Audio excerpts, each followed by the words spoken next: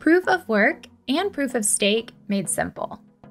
In the context of blockchains and cryptocurrencies, proof of work and proof of stake are two of the most prevalent consensus mechanisms, with Bitcoin using proof of work and Ethereum transitioning from proof of work to proof of stake. But let's back up for a second. What is a consensus mechanism? A consensus mechanism refers to any number of methodologies used to achieve agreement, trust, and security across a decentralized blockchain network.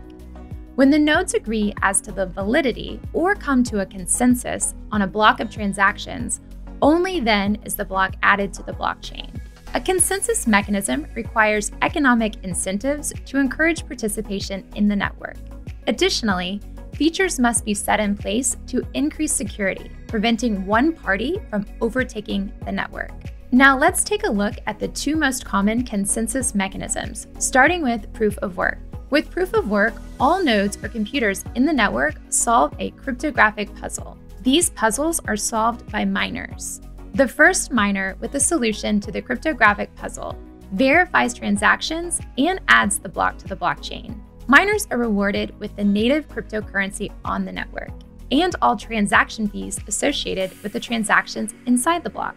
The higher the computing power, the higher the chance to create the next block, thus receiving the reward. Incentivizing computing power has resulted in the creation of mining pools or groups of miners, combining their power together to increase their chances and splitting rewards. The most common criticism of proof of work is the extensive computing power needed and its environmental impacts. On the plus side, proof of work is a mature, tested consensus. Bitcoin alone has proven to securely maintain a network of over $1 trillion using the proof of work consensus. Now, let's take a look at how proof of stake works. To participate as a node on the proof of stake network, one must deposit coins into the network as stake, like a security deposit.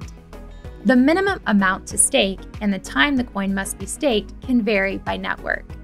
A node chosen to validate the next block is called a validator. The validator checks the validity of the transactions and adds the block to the blockchain. As a reward, the validator receives transaction fees associated with the transactions inside the block.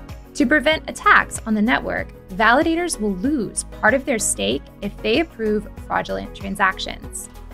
A downside to proof of stake includes users with large amounts of coins having an outsized influence on the network. The most commonly referenced advantage of proof of stake includes less computational power as compared to proof of work, therefore more energy efficient. Thanks for checking out our video summary on proof of work and proof of stake. For the most comprehensive research on digital assets, in addition to daily crypto updates, check out fsinsight.com. And thank you so much for watching.